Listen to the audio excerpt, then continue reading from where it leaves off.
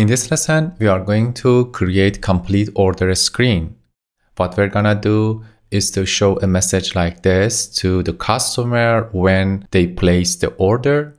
And in the backend, we are going to create a model for order and create a new order in the backend API when user complete the order. Let's implement this feature together. Here is the plan to complete order. What we're gonna do is to create a new screen inside a screens folder, order screen.js. Create a React functional component here, and we are going to complete order in this screen. Let's go to app.js to add it as a new route, complete.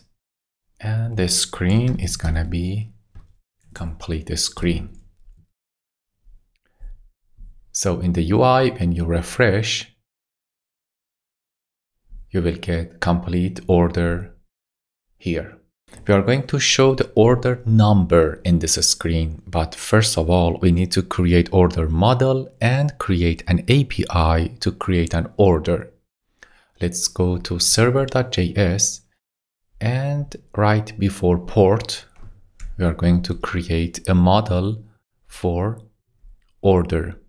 To create a model, we are going to use mongoose.model. The first parameter is the name of model, and second parameter is the schema using mongoose.schema like this. Inside this schema, we need to define the fields of orders. The first field is the order number. I'm just using the number. Order type. Let's fix the mongoose here. Payment type. And I'm gonna use some Boolean fields. Is paid, is ready, in progress, is cancelled, or and is delivered. All of them are false, but in progress is true by default. Next fields are items price, tax price, and total price. At the end, we are going to define an array for order item, and each item in order items is gonna be an object that contains name, price, and quantity. Let's define the timestamp as a parameter for this model like this. That's the definition of a schema for order. After defining the order model, we need to create a post request to create a new order. Let's define it like this. And in this API, first of all, we need to get the last order number using this line of code. In order.find return all order, and we sort them based on number, descending, and just get the first one.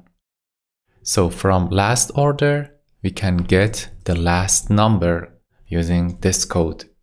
If last order.length is equal to 0, it means that there is no order in the order collection, so we set it as a 0, the last number.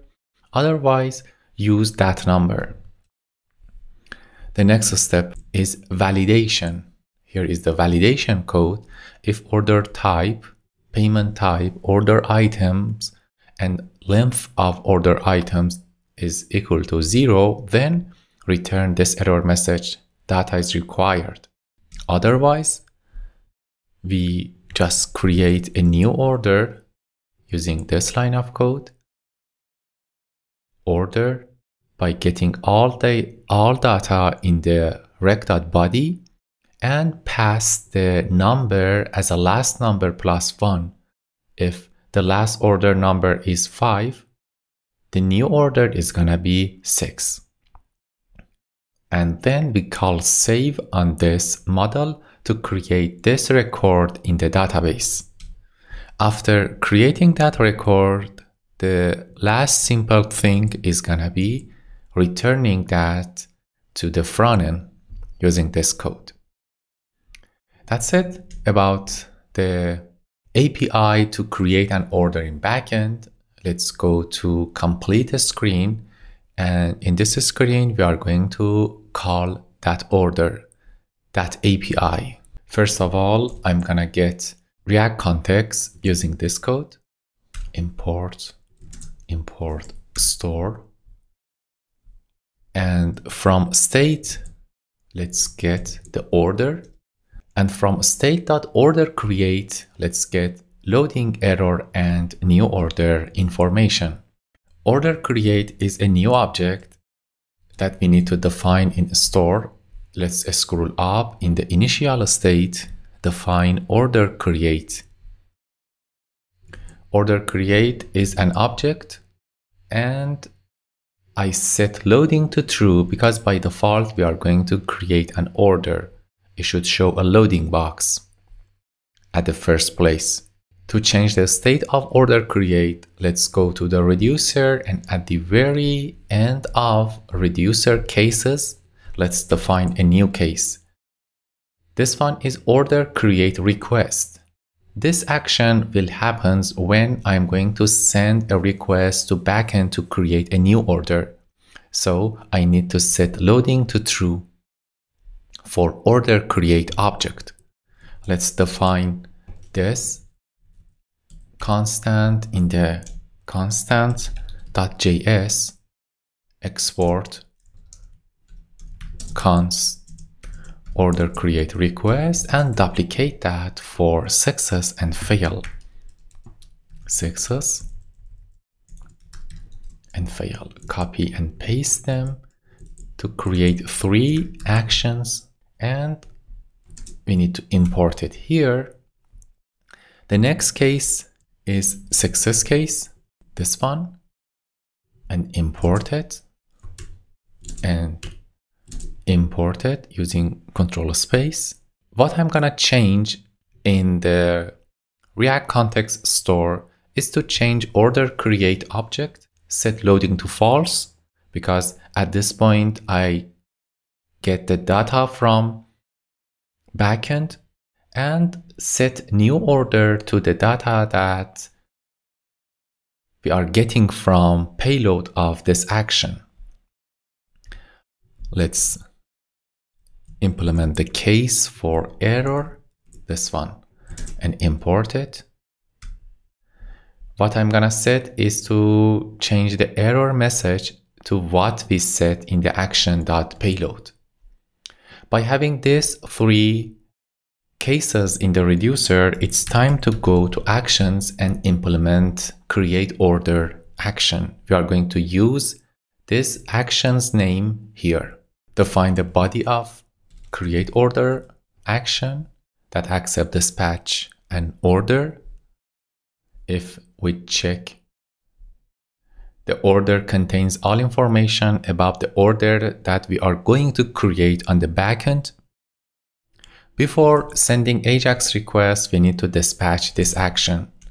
Why we do set this? Because we are going to show a loading message while we are creating an order in the backend.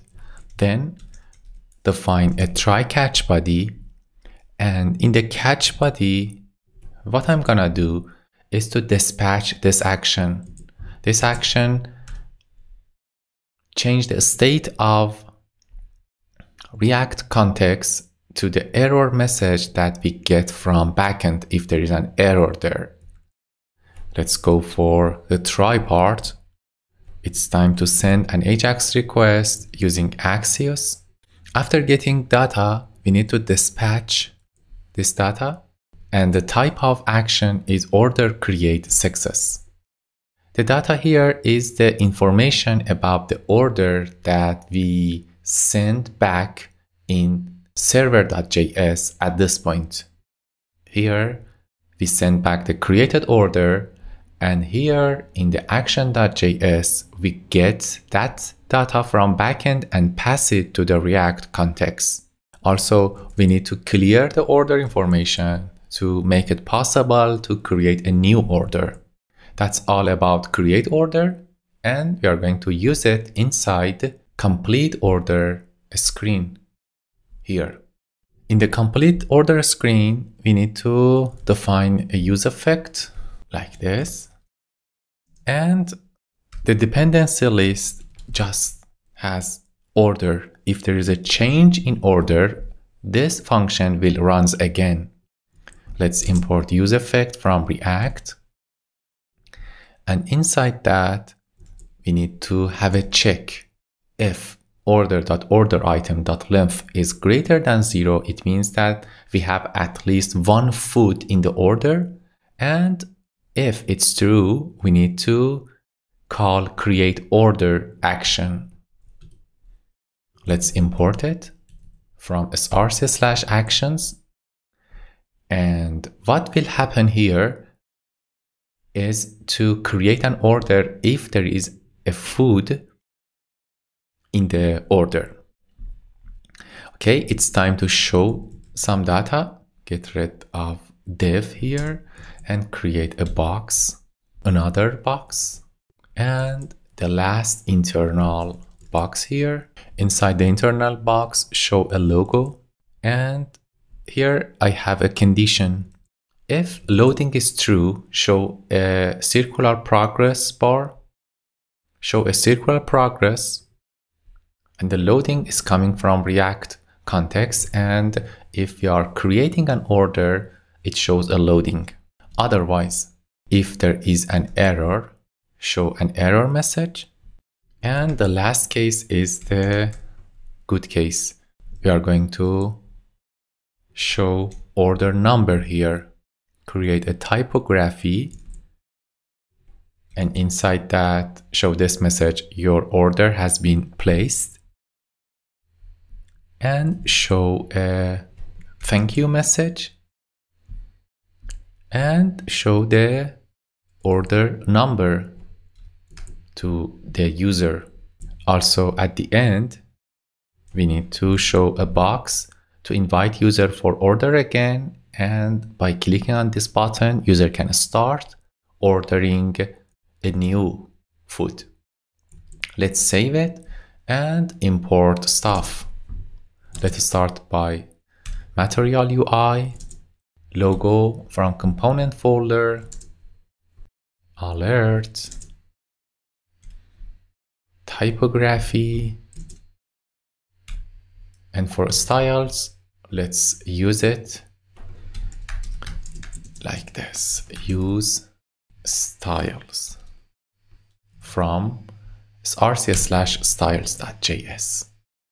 And the button for props, it should be as a parameter for complete order screen. And yeah, that's it. There is no error here. useStyle is a function. Convert it to a function, and let's test it again. Take out this one and this one. Done. Proceed to checkout. Pay here. Complete order. Great. Your order has been placed. Thank you. And your order number is 3. We successfully created a new order in the database, and we can order a new order here. So let's test it with a new order like this and make sure that it works perfect. Check out, add counter. Yeah, the last order number is 4. Great, that's it about this lesson. We completed order creation workflow in this lesson, and for next lesson we are going to publish this website on Heroku and work on the admin side to show a queue for users, to show them in a big monitor, and also create an admin section for personals in the restaurant. Until that lessons, bye bye.